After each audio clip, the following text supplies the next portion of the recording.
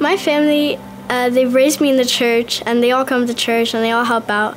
So it's really been a blessing to be here almost every day of the week. I come Wednesdays, Saturdays, Sundays. I'm always here, and it's amazing. It's a blessing to be here with all these amazing people. I decided that I was really going to follow Christ, and while I was worshiping, something just came over me, and I decided that I want to spend the rest of my life dedicated to Jesus. I would like to give thanks to my parents, my grandparents, and the Torres family. They're amazing, and Rebecca Gamejo.